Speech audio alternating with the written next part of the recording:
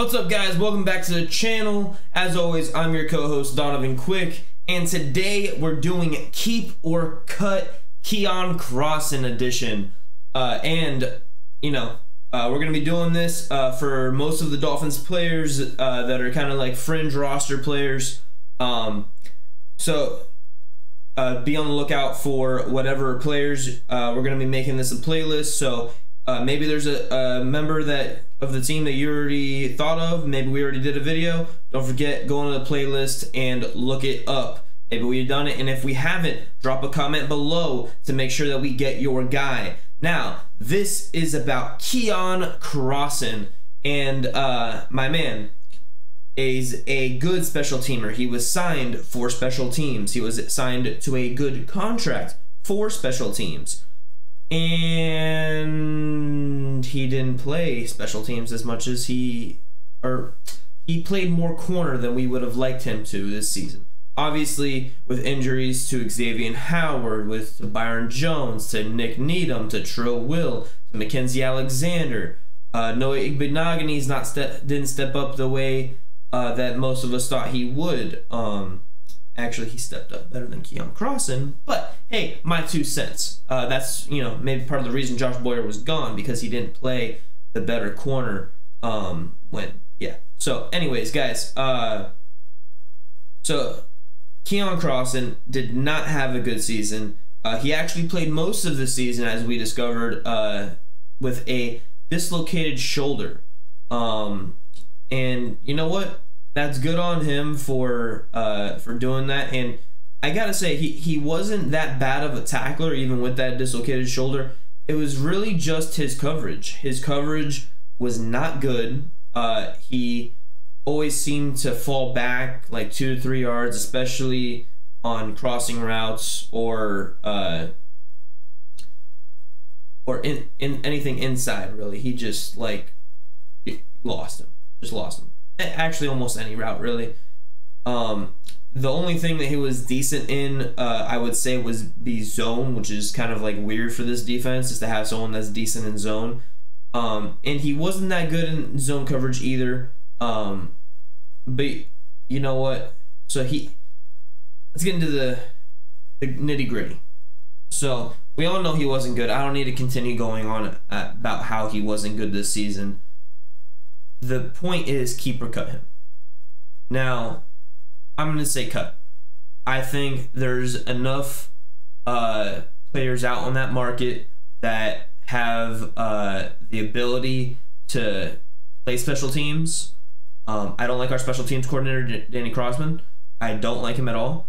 So, who knows, how well that unit's even going to do. So I don't really think it matters who's there and who's not. I don't think Keion Crossen has been significant there this year. So that's the reason he was brought in, and him not even being able to, do that on a level where I've actually noticed him on special teams, that's a cause for concern, especially since that's what he was paid. He was coming in and paid to do that. He was coming as that special teams guy. And he played more corner. That's not on him. That's on, injuries and everything else. But that brings me to my point, is that you don't know. Injuries are so unpredictable. Last year we had all our corners were healthy. We had Xavier Howard. We had Byron Jones. We had Nick Needham. And our concern wasn't for the corners. Our safety, it was actually for our defensive line, with Raekwon Davis and other people going down last year.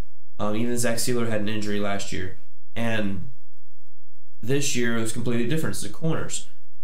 But my point is, you never know what is going to happen with injuries. So I think if you're not going to address special teams, most of these good teams don't have players for special teams. They have players that are depth pieces that can come in and they can produce if you're going deep into the corners.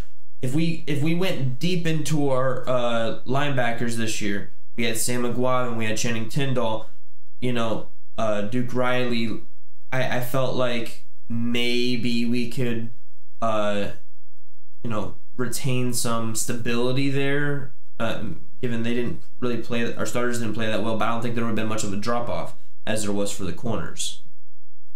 And to my point, bring in someone that can play corner better than they can play special teams. Now, Keion Crossen, I doubt you're watching it, but if you're watching this, I hope you get healthy. I hope you can get better on the field, you know, learning under Byron Jones, learning under Xavier Howard, learning under Sam Madison. I hope you can get better. I hope you can be that guy, but you have been in the league for more than a few years now. I don't see you personally getting beyond what you have been. And I wish you success wherever you may go in the future, but I hope it's not with us. And bringing it back down a little bit, you know, do I think that's going to happen? Do I think Keion Crossen gets cut? I don't. He's owed a little bit too much money. He said he'll be back on Twitter. He said he acknowledged the haters. He knows none of us have really been his biggest fan over the past like 2 months, 3 months, and so he knows that. He's well aware. He acknowledged the haters, and he said, "You may not like it, but I'll be back." And you know, maybe he is, maybe he isn't.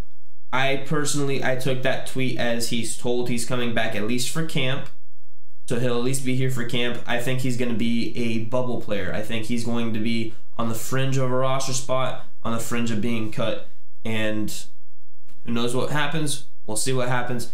Guys, don't forget, like, comment below any players you guys want me to do this with. Let me know what your thoughts are on Keion Crossen, what the Dolphins should do with him. And don't forget, ring the bell, get the notifications for when we drop these videos, and you know, don't forget to like and subscribe on all those other videos.